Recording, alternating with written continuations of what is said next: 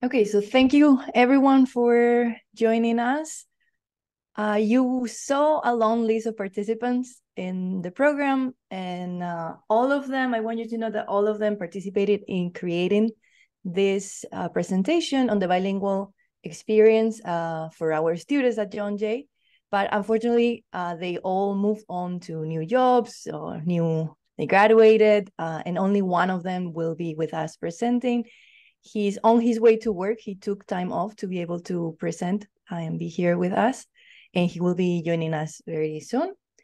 So for those of you who don't know me, I'll introduce myself. My name is Cristina Lozano-Argüelles, and I'm an assistant professor at the Department of Modern Languages and Literatures. And even though I teach translation and interpreting here at John Jay, my research is on bilingualism. And I was fortunate enough to be able to teach a course on the bilingual mind for the honors program last semester. And I've noticed that many of these topics are interesting for both professors and students, and I end up talking about them in the hallways. So I thought that this would be a good venue for me to share a little bit more with you. And these were the students that that they created this presentation and actually presented their research projects last May. And I wanted to start asking you, who counts as bilingual? What is a bilingual? And if you could please type your answers in the chat. There are no right or wrong answers, but I want to know how you think about bilingualism. And I see that little Daniel is joining us too.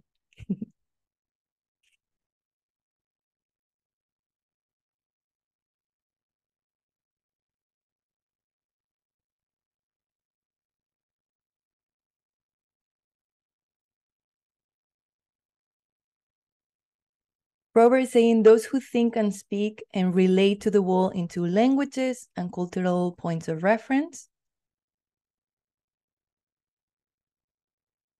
Dustin saying people who are able to communicate fluidly in two different languages. So we see a little bit of nuance there. You have to communicate fluidly.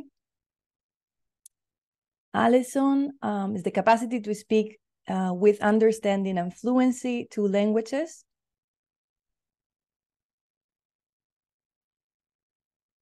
Okay, so I see that for some of you, the fluency is a requirement to be considered bilingual.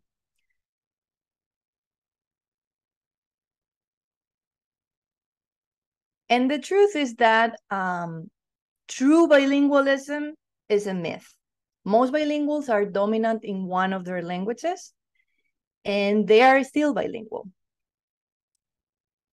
We do not have one monolithic definition for bilingualism, but we have categories to distinguish between different types of bilingualism. So we can talk about different types of bilinguals depending on their age of acquisition. They could be early or late bilinguals, depending on their proficiency in each of their languages. They could be beginning, intermediate, or advanced, depending on how dominant they are. If they are more dominant in one of their languages, for example, I'm dominant in Spanish, but some bilinguals are very balanced between both of their languages. And we can also distinguish different types of bilinguals depending on their production skills. So some bilinguals are going to be able to produce both of their languages, whereas some of them can understand two languages, but only produce one. And you can probably think of some cases among our students where they are able to understand Spanish, but they cannot produce it. And they would still be considered bilingual because when we look at their minds and the way their brains process language, they are different from our monolingual students. So I don't want you to think about bilingualism as a switch that you either turn on or off, but rather as a dial. And as we will see during this presentation, bilingualism is a fluid and dynamic experience. So I can be one type of bilingual now, I can be just receptive, but if I keep working on my language skills, I will become maybe a balanced bilingual. okay? So this would be a way of visualizing different types of bilinguals on the spectrum. On the top part, we talk about early bilinguals, so those who acquire both languages roughly before the age of 5. We don't have a cutoff, but in research, we talk about 5 as a milestone. They can be receptive bilinguals. Like I said before, they only produce one language, but they are able to understand 2 languages. We usually talk about heritage speakers here in the context of the US because many of them have acquired one of their languages in the home setting, and then when they are socialized, they start acquiring English, usually before the age of 5.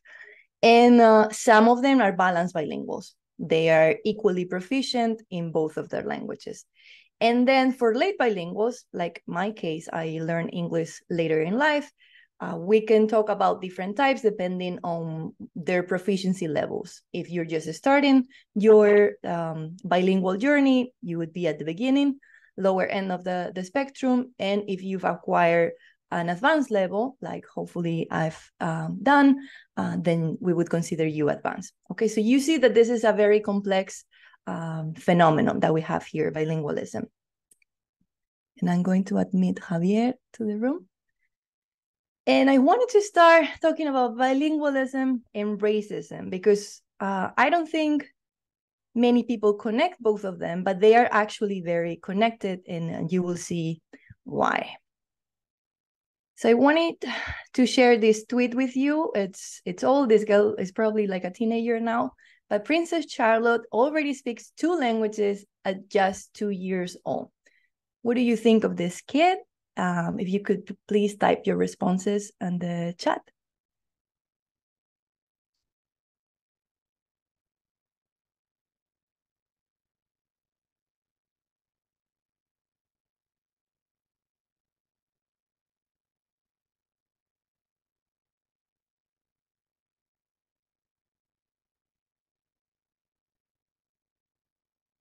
It's a well-resourced kid, a very privileged cuddle.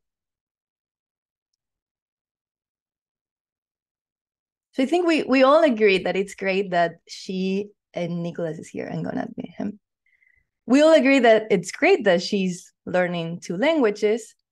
Ellis is true of many children, but this one is famous, and she's not being pushed to prioritize English. And that is exactly the answer that this piece of news got on Twitter. So do most children of immigrants, but I guess it's less impressive when they are poor. Okay. And this is because we see bilingualism differently depending on the color of our skin. Often for white bilinguals, they are praised. They are seen as going above and beyond, and they are seen as a competitive candidate.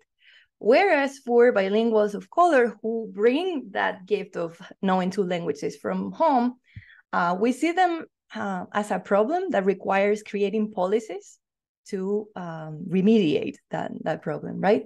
So we need to correct or improve their second language. They are put in remedial English as a second language programs, and society doesn't really value that heritage language that they bring to the table. And now we're gonna move on to a myth. Bilingual children get confused. So I wanted to also ask you, is it dangerous for kids to be raised with 2 languages? Will they get confused? What are your thoughts on this? And maybe like we're a small crowd, if you prefer to open the microphone and say it rather than type, you can also do that.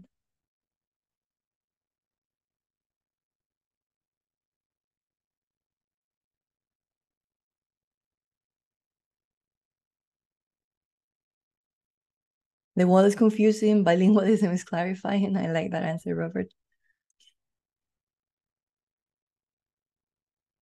So what happens, because, when a child is learning 2 languages, sometimes they mix them. So they are using one language and all of a sudden they will say a word in the other language. Even I was talking this past weekend to a 2-year-old who speaks English, Spanish, and Russian. And I was speaking Spanish to the little girl, and all of the sudden she said a Russian word to me. Will you think that she was confused? So Alison says that it's a great advantage. Tim says absolutely not. Just like children are not confused between the many Englishes they learn, early age language users are extremely adaptive. Okay. And Dustin says, I think children have enough awareness to know when they should or need to use a specific language. Exactly. And this is exactly what is going on with children that mix two languages. Sometimes they are learning languages. A 2-year-old doesn't have a very large vocabulary. So when they don't know a word in the language they are speaking, but they know it in another language, they would just use that resource that they have. Okay. So mixing languages is different from being confused. Okay. Bilingual adults mix their languages all the time. I have some bilingual colleagues from my department here, and even though we're all dominant in Spanish, we live in an English dominant society, and some words come faster to our minds in English, and we just say them. And that doesn't mean we're confused. We're very aware of what we're doing. And code switching, this going back and forth between, I see Alison is skeptical about that. Code switching, so going back and forth between our languages, is natural in bilingual communities. And this doesn't mean that we're speaking broken language. It just means that we're using all the resources that we have here in our minds. However, we know that bilingual children are different, okay?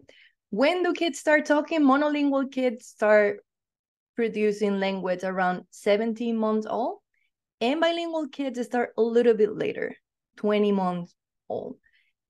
It's still within normal developing range. Okay, so it's normal if we see that it takes a little bit longer to start talking. There are some differences. Bilingual children, like I said, take a little bit longer to start. And there are some problems when we put bilingual children in the educational system, because we usually test them in English. And testing one language is giving us only a partial picture of what's going on in their minds. Okay, so bilingual children know fewer words if we only test them in one language. But if we test them in both languages, they usually know more words than their monolingual counterparts. So schools should be testing really both of their languages. Because if we only test one of them, this could lead to misdiagnosis of a language impairment or misplacement of the kid in a program that doesn't really correspond to what they should be following. And now I'm gonna give the floor to Nicholas, who is one of our Mind students in the Bilingual Mind course, and we'll be talking about whether bilinguals are smarter. Thank you, Professor. Hi, everyone. My name is Nicholas, and I'll be presenting Section 4, Are Bilinguals Smarter?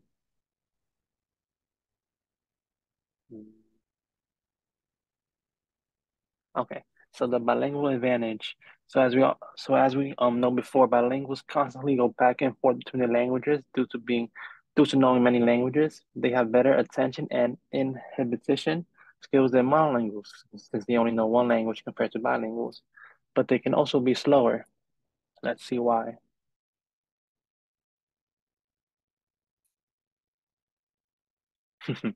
Like these pictures. Next slide, please. You need to tell them about this one. Oh, okay. So where are they? The next one. So we have. Okay, so as we talked about earlier, we have the bilinguals have the advantage over monolinguals, since the ability to understand and comprehend different languages. So we use an example is like as a race on a track, because the more fastest has the more advantage. And can't see what that one is, kind of blurry. So we could think about, this would be the monolinguals. We have some people who are really specialized in running or really specialized in jumping. This would be bilinguals, and they are very good at doing just one thing. And bilinguals are more like, you can go on. High hurdlers. Bilinguals are more like high hurdlers since they're able to overcome any, disadvantage due to being bilingual. So they don't jump as high as the high jumpers or run as fast as the sprinters, but they are really good at combining both of their skills. Yes. Okay, so how do researchers know this? So this would be a Stroop test. If you can say the color of the words to the left, not reading the words, just say the color each word is written in the congruent list to our left. So we're gonna need one volunteer now here.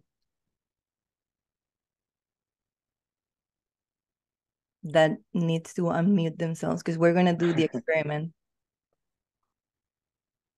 I have a volunteer detector too.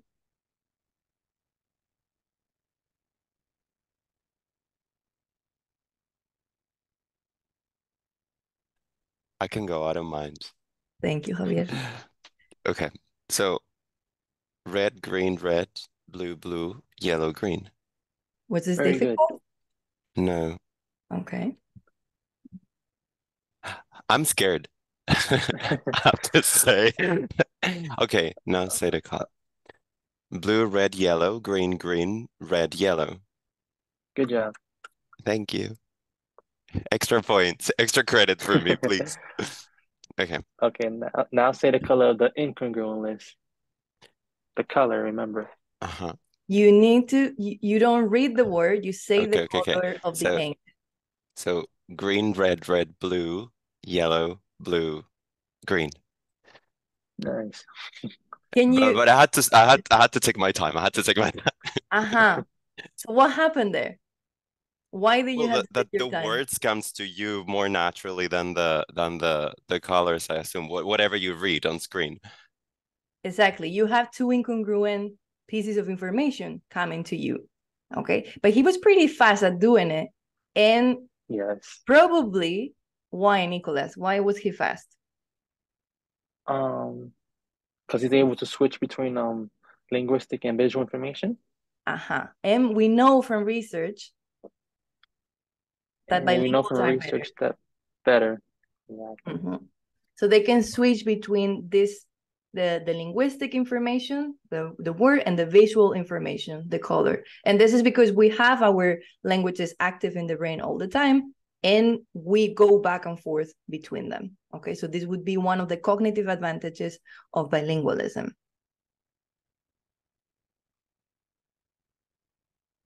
You can keep going.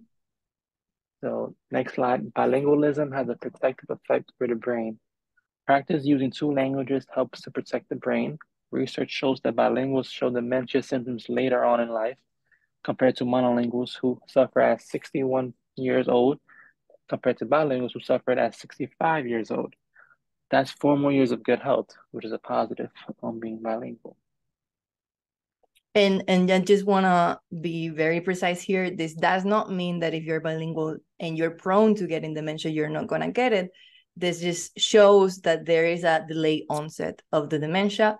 A question I usually get after showing this research is like, do more languages add more years? And the research that shows that that's not the case. So if you speak 3 languages, you don't get an extra 4 years of good health. Okay, now we're going to continue talking about bilingual education. I've been reading and writing a lot about bilingual education because, as Alison knows, we're preparing a grant with Professor Rosemary Barberet. And I wanted to know your thoughts on bilingual education. What do you think about it? If you could type in the chat or unmute yourselves.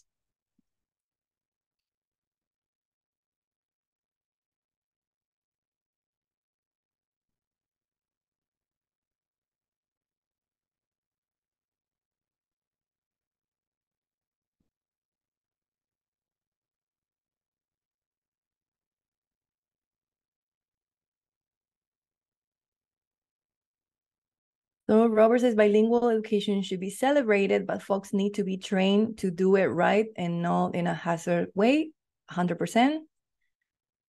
Ellie says it's advantageous for students and institutions, but requires a lot of investment that may not always be prioritized. This is very true. I'm familiar with it in the K-12 sphere, and I think it's great. Did it for my kids. We don't do it at the college level, and that's odd. I agree. And that doesn't happen everywhere. And I'm originally from Spain, and over there, like, it's the trendy thing of universities. In order to attract more students, they offer courses both in English and Spanish, and in some regions in their regional languages as well. And Nancy says that she believes in dual language bilingualism. Awesome. I have an awesome crowd here listening to me. I wanted to show you some research on this. So here, this graph that looks very complicated, on the horizontal axis, we have grade, so from 1st grade until 11th grade in K-12 education. And on the vertical axis, we have English reading scores, okay? This horizontal line, black dashed line, is the average reading score for native speakers of English, okay? Kids that arrive to the US without speaking English and are put into the system, obviously when you test their reading skills, they fall behind.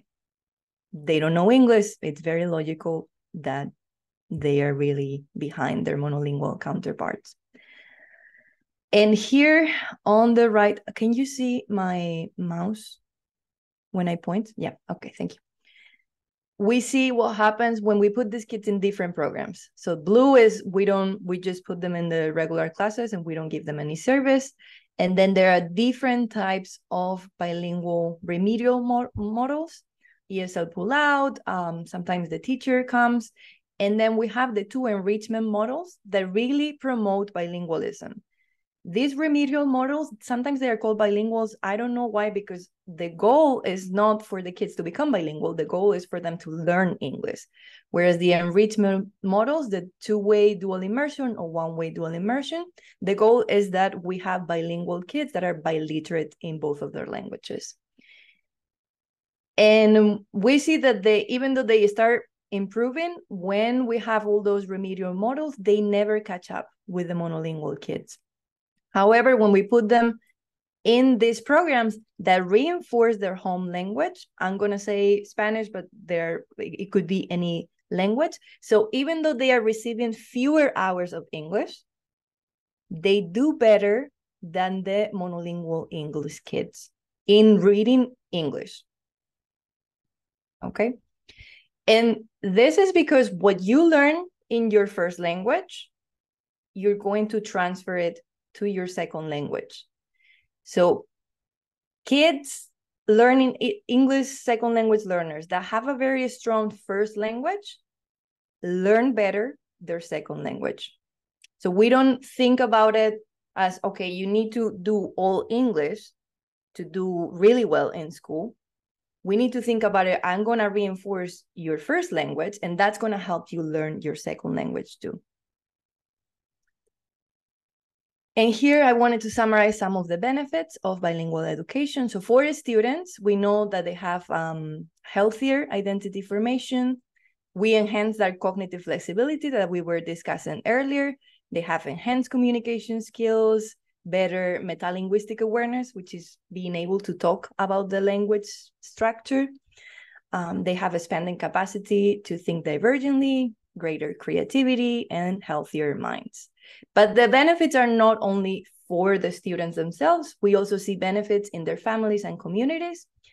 And this research was based in K-12 education because there's no really research on bilingualism at the college level.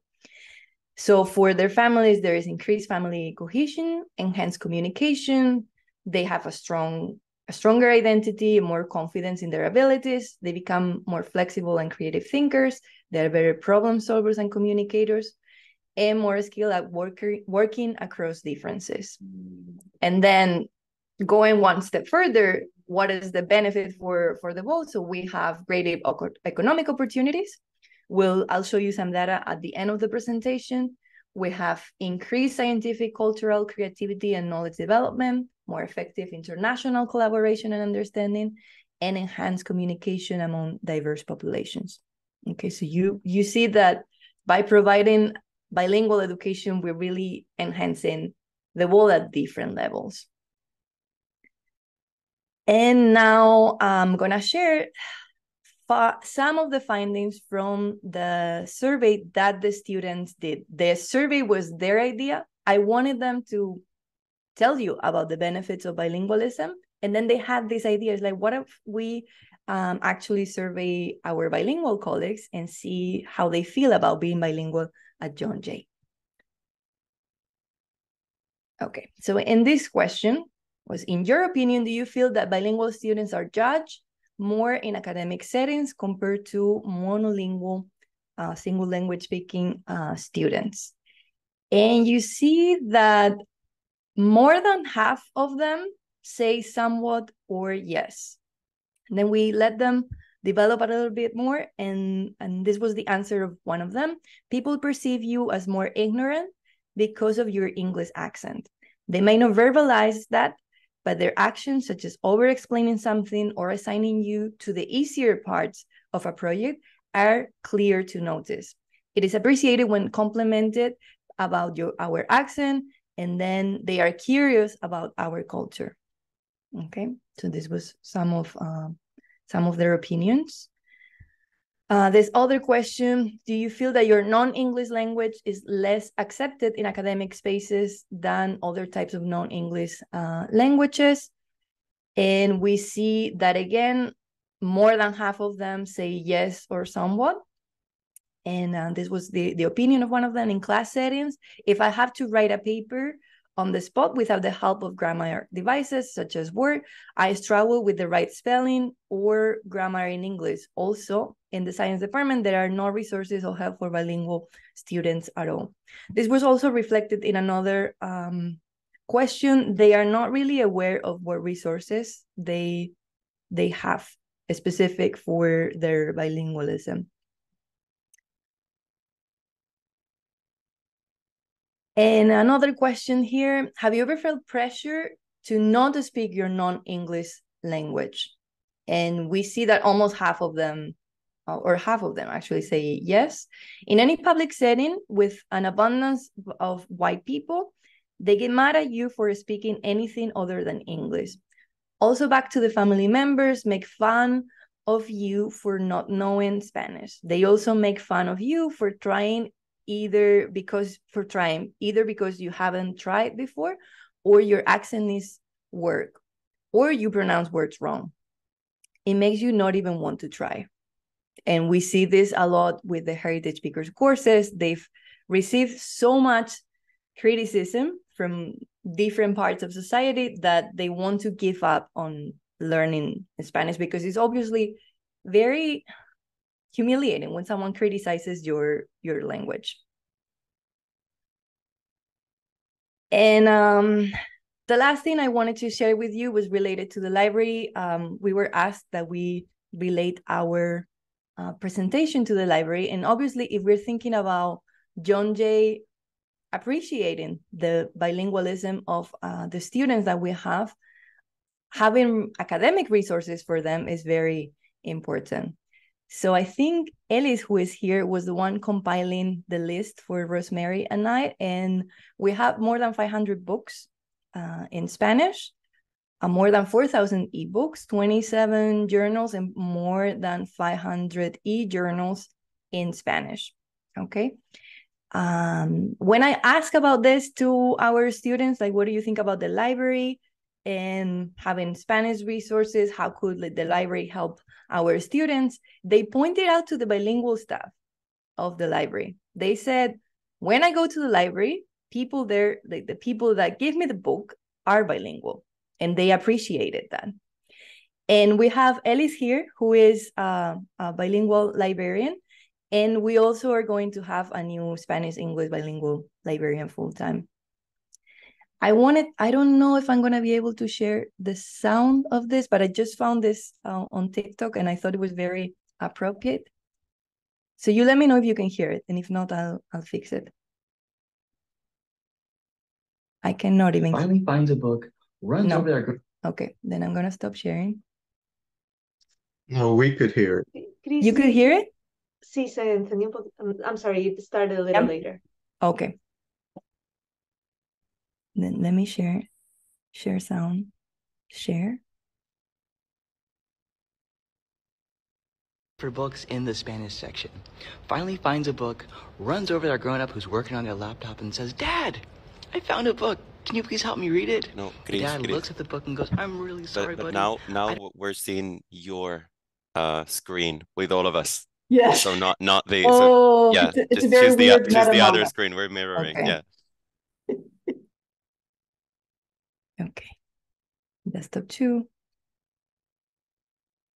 Third try. There's this kid looking for books in the Spanish section. Finally finds a book, runs over to our grown-up who's working on their laptop and says, "Dad, I found a book. Can you please help me read it?" The dad looks at the book and goes, "I'm really sorry, buddy. I don't know any Spanish, but if you give me just a couple more minutes, I promise we'll find a book together." Kid runs back over to the Spanish section, and as they do, another kid runs up and goes, "I think I know Spanish. Can I help you read this book?" Both kids walk over to our little tiny couch, start reading the book. The other kid's grown up goes up to the dad and goes, "I'm really sorry. My kid doesn't know a single word of Spanish. They just really like people. I'm so sorry." Dad starts laughing. The grown-ups engage in conversation. Both kids are over there reading / not really reading the Spanish book. Another kid who's been watching the whole time, appears to be slightly older than the other two kids, goes over to them and says, "Hi, I know Spanish. Can we all read the book together?" The two kids scoot over, the third kid sits down, and then that kid who knows Spanish starts reading the book to the other two little kids. After a few minutes, they finish the book. They all go their separate ways. The kid who knew Spanish goes up there, grown up, and says, "Grandma, did you see me?" The grandma puts their arm around the kid, and they're both just smiling, big, gigantic smiles, and they both leave the library. And I love it. I am now confident that library kids are going to save the world. Yes. And I wanted to point out that feeling that he describes at the end of the kid sharing the story with his grandma is something that we see with our students. I definitely saw it with when I went to see Rosemary's students presenting their research on criminology research methods, and their families were there. And they were like really happy and proud of sharing that I am able to present research in Spanish. So this feeling is not only for the little kids going to the library. This is exactly what we see with our students. So we see that we have some resources. There's this kid looking we've seen for books in this. Okay. But we could do better. And Maria Jacoba shared this with us. We do not collect actively in Spanish due to the lack of funds, lack of Spanish language proficiency of our faculty, and limit of the vendors who can provide Spanish language academic materials. We're going to have a full Spanish-speaking tenure track starting this fall, and Ellis Yin has been contract through summer 2024. And of course, if you know any Spanish language materials that are suitable for our collections, please let us know. Okay, so we're working on it, we're getting better, and we need to keep working on it. Okay, so summing up, I wanted to give you some cool data. More than half of the world is bilingual. So don't think about monolingualism as the norm. We bilinguals are the norm. And within the US, we know that there is a huge demand for bilingual workers in many different fields. Actually, 9 out of 10 employers rely on employees with language skills other than English. You can see the most in demand foreign languages, Spanish being the greatest one, and that's the one that is most present at our school.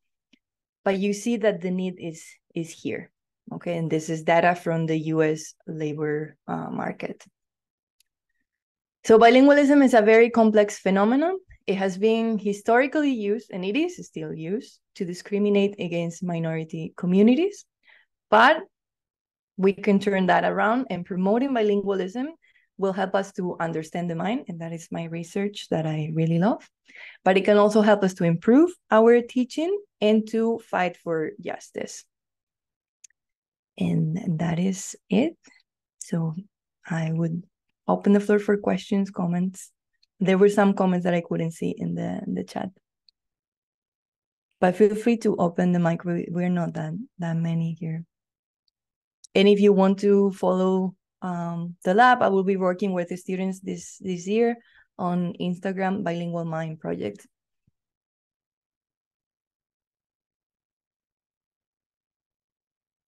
And Eva says, this is exciting as John Jay is a Hispanic serving institution. And I think it's like really funny how many of the Hispanic serving institutions don't really pay attention to the Hispanic part.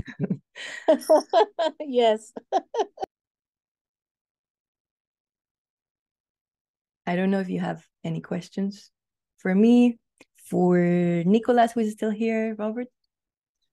Hi, yeah, this was wonderful. Really, really great presentation, very well prepared. And I was just thinking about when I was an elementary school teacher. I don't know if you see the picture here. These were my students in Los Angeles Elementary School, and they were all recent immigrants, mostly from Central America, one student from Korea. And so we all had to learn ESL, and it really made me a better teacher because it helped me use different modalities to reach the students and to really break things down very clearly and carefully. And yeah, it's just like when you're really thinking about how people can get comprehensible input, it just really helps. And I think it helps me here at John Jay a lot. And just to be a teacher, with regardless who the students are, but learning those ESL techniques is really helpful, like manipulables and lots of visuals, very clear enunciation, things like that. Thank you for sharing that experience. Eva? No, I'm very excited, and I'm very excited that that you're working on this project, and also that we're getting a librarian that's going to be focused. That's just absolutely phenomenal. So how soon is that librarian coming on board, just out of curiosity again? So I was told that fall 2023, so as soon as tomorrow. Oh, okay, great. Because then I'm just my brain is kind of clicking right now with my first year. Tomorrow, wonderful. Because I have the first year seminar, and I get many of my Latinx students that come into that class. So I would love to immediately connect them so that they can start taking a look at material, because they're required to do a research paper anyway. So I'm very excited. Thank you so much. And her name, Alison just shared it, Jocelyn Castillo. Okay. It's on the chat. Okay, thank you so much. Thank you, Eva. Javier? Hi, Chris. Thank you so much. So we both, well, Cristina, Aida, and I come from the modern languages and literature department. So we usually train students on translation and interpreting. And in translation and interpreting, frequently we treat our main language as our mother tongue, whereas the language from which we translate is our second language, which of course, in the example of our students here at John Jay, this is a very blurry line.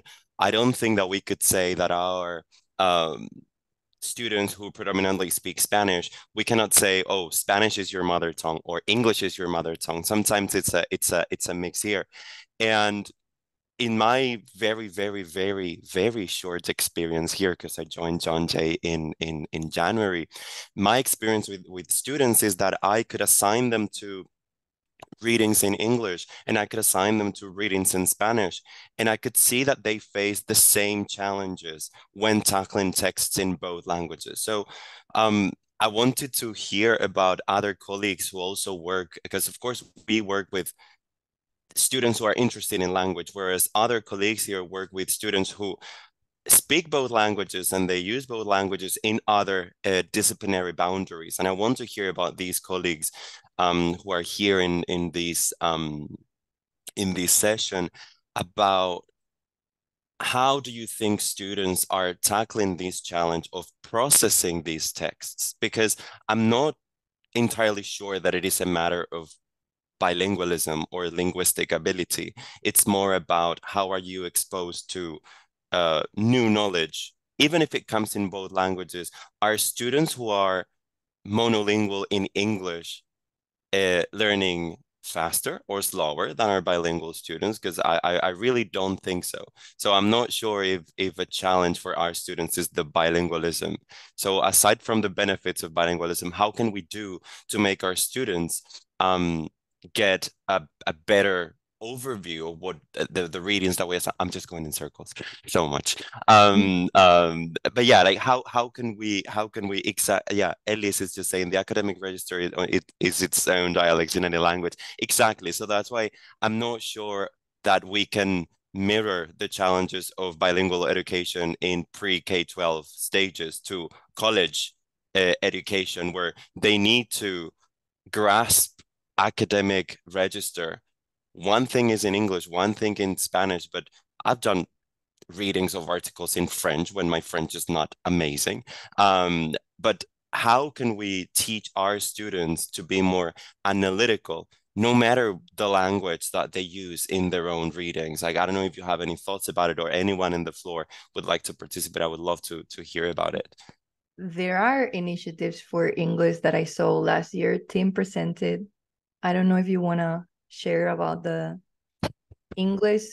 There were like different courses of English addressing this particular issue, right, Tim?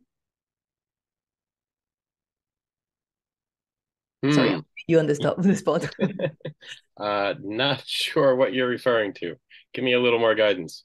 Yeah, I remember you gave a presentation for the major coordinators last year. English for social sciences, English for... okay. So yes, got it. Yes, so we have a whole suite of courses for writing in particular disciplines. So it doesn't overwhelmingly address the speaking issue, but the writing issue, we have writing in the social sciences, writing in criminal justice, technical writing, and also writing in the humanities. And these are not required courses, so we were having lots of trouble having students enroll in them. But this semester, the two courses that made were writing in the humanities. Actually, 3 out of 4 of them made. Writing in the humanities, writing in criminal justice, and technical writing are all running with students, one section of each.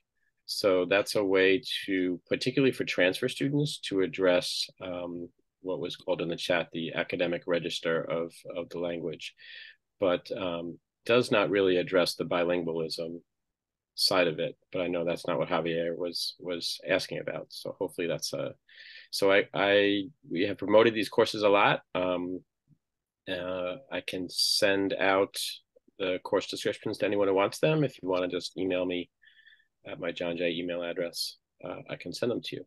So if I remember correctly, those courses were created because professors noticed that writing skills in English in our students were a problem.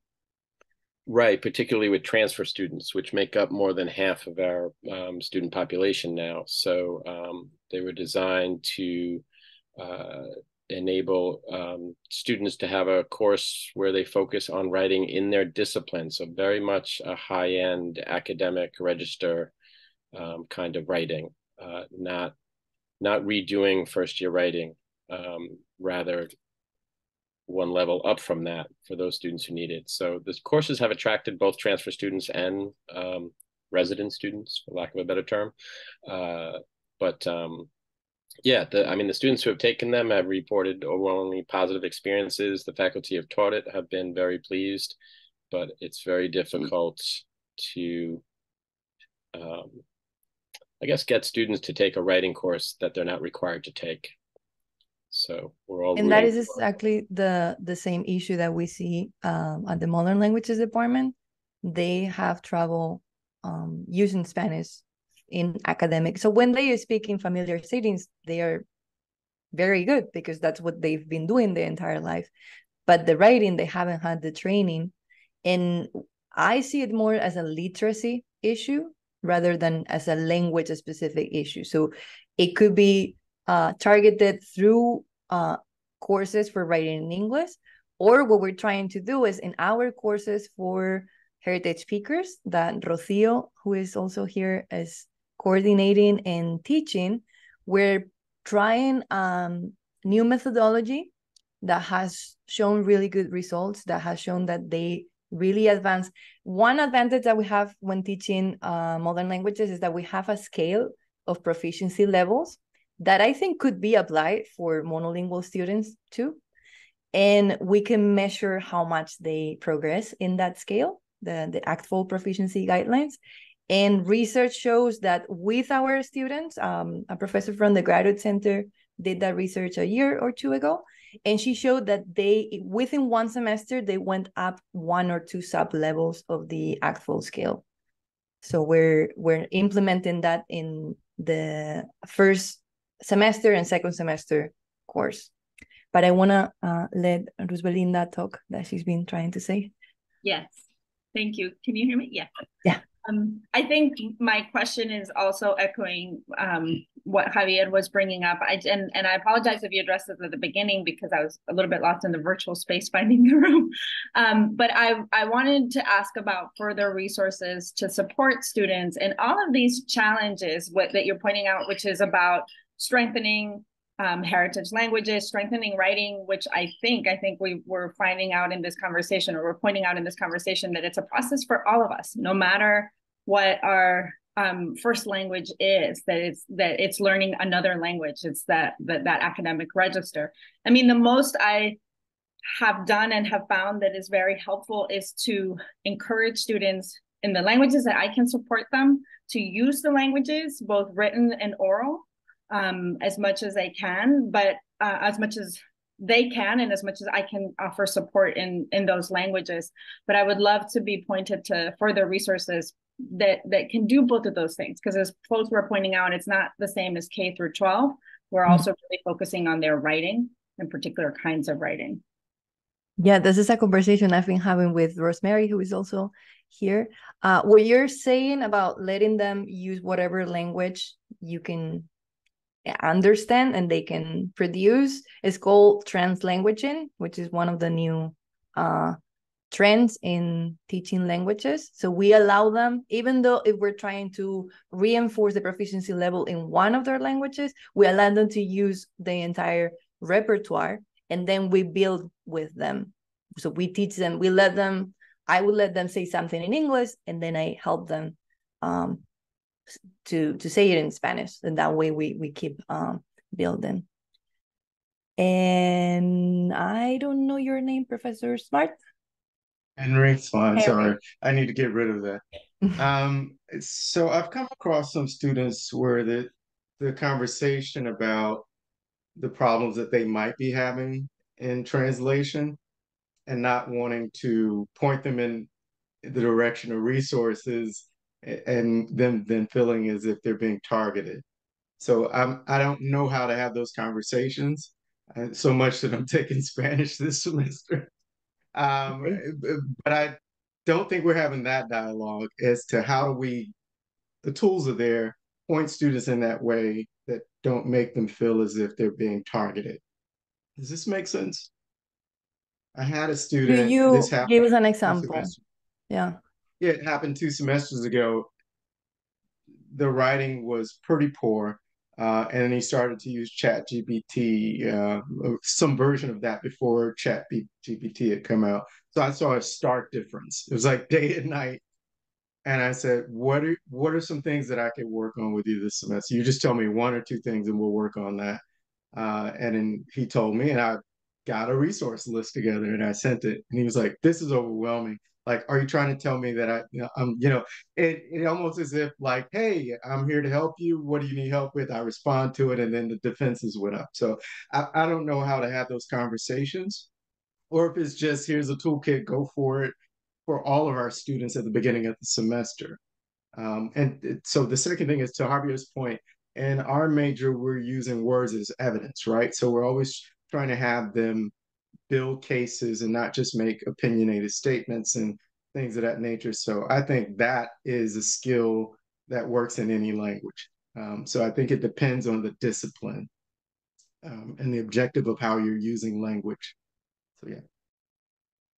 Yeah, your first question, I don't think, because I have the impression that you were doing it right, and maybe the student didn't take it well for whatever reason, but like we need to help them improve. We see that their writing is poor. It's our job to make them improve. It's a very difficult question. I don't think giving them a list of resources is probably not going to work.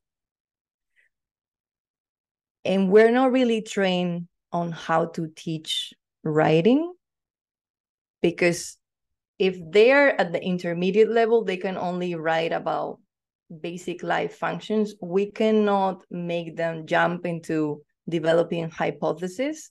They need to be able to first, I don't know, narrate and describe things. And we're not really, and I'm giving you all this vocabulary because I'm getting certified to be an oral proficiency interview rater. So I've learned a lot on how to, like, what are the functions at each different proficiency level. So if they are here and we want them to be here, we as professors, most of us are not trained on how to, like, we're trained to like get you from here to here. But like, if you are this low and I give you the superior level assignments, it's going to be really hard. So you might have to lower what you expect from them in order for them to keep progressing. Because if you give them something that is too difficult, that's just learning theories, they're gonna feel overwhelmed and they're not gonna be able to get there. Tim?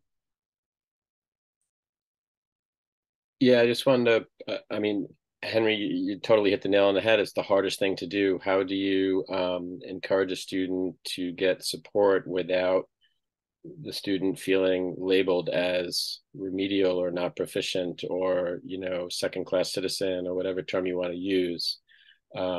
So one way to do that is to not make it just about the student, that particular student, but to incorporate writing as something that all of your students have to become proficient in, and make the Writing Center a requirement for all your students. And in that way, the Writing Center, it would be easier then for you to direct the student to the ESL specific tutors at the Writing Center, which they do have, and which I have to say, every semester go underused. They are the only Writing Center tutors who are paid at the master's level, and they end up just doing regular students because the ESL students are not coming in the numbers that, to fill all the slots. So it's really hard with writing to, whether it's a second language issue or even just a basic writing issue, to make the student want the help or have some self-efficacy involved in improving writing on their own without making them feel dismissed or like they're being singled out. So yeah, the best way to do that is to make writing a component of the class curriculum, and talk about it for everybody, because the language issues of the second language student are one kind of language trouble we face with writing, right? But you can look at many other students in your class and see other issues. Plus, even good writers need Writing Center help, right? We all go to Writing Center tutors. We all have our colleagues that we say, read this, right? So it should not be a stigma. It should be something that's part of the writing process, the academic writing process. Yeah, I was just going to point that out, that like the Writing Center could really help mimicking the real experience of writing, because who writes a paper, writes a second version, and then gets that thing published? Like, no, you go through many different iterations and then hopefully it gets published, right? Javier? Yeah, I was going to circle back to Henry's idea, because if we're still referring to our bilingual students, I taught a class at UCLA on how to write the capstone final year dissertation for the students, and one of the things that Tim was mentioning, that's what I actually did with them, that I was teaching them, I was guiding them to go through the different steps of writing a piece. So I was asking them to first write a short abstract, then we're working through a preliminary table of contents, and they have drafts that they had to work on. And I agree that I think that we all have to include the writing components, or we as faculty can act as mentors in terms of writing in all sorts of courses. I was just talking to Rosemary this morning, actually, because I'm going to be doing some sort of mini ethnographies with my translation students on how I, as a translation professor, still have to go through the different steps of doing this research, and then how to write on what they find. And then in another course, it's how can we incentivize the way that they write in their own discipline, either in English or in Spanish, in any language that we are interested in, but we need to give them guidance. It's not just about, we cannot expect them to write an essay out of the blue when, I mean, I come from Spain, where we don't really write a lot of essays at university. And when I left and when I moved to the UK and I was first asked to write an essay as a PhD student, I wasn't used to writing essays. I was never taught how to write essays. So I needed to mimic the essays that I had been reading. So exposing our students to this writing, even in small scales within our own classes, no matter if it's criminology, if it's translation, if it's law and society, anthropology, any discipline, how can we dedicate at least 1 or 2 sessions a semester on how to write a successful paper in their own discipline? So yes, it is about academic language, but it's also about practicing. So if we invite them to practice, if we allow them to practice with us in class, that's going to help them quite a lot into their literacy, as you were mentioning, Cristina, but also how to produce work. And that's my opinion. And it's already 10, so I think we're gonna wrap this up. Thank you so much for coming, for your interesting comments, and I'm gonna share what the next sessions are going to be. I was instructed to show this. Thank you so much for coming, and I'll see you in lunch. I'm going to John Jay now.